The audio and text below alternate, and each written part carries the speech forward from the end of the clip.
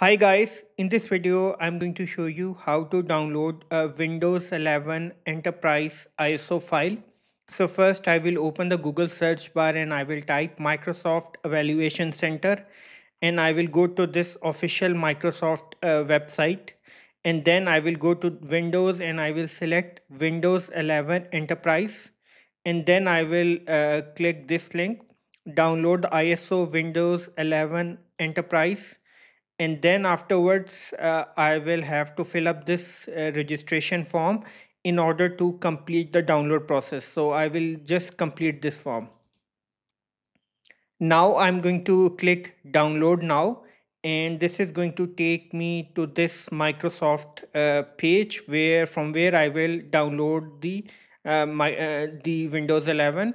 So I will select this option, 64-bit edition, because my computer is 64-bit. So this is going to take some time to complete the download process because file size is around 5 GB. It depends upon your internet speed how much time it will take. So I have already downloaded this file. Let me just show you the file which I have downloaded. So I have placed the file in my D directory Windows 11 Enterprise folder, and let me show you the properties of this file. And the size is around 5.01 GB, and that's it from my side. I hope you have gone through the process. At the end, I would request you to please subscribe, like, and share. Thank you.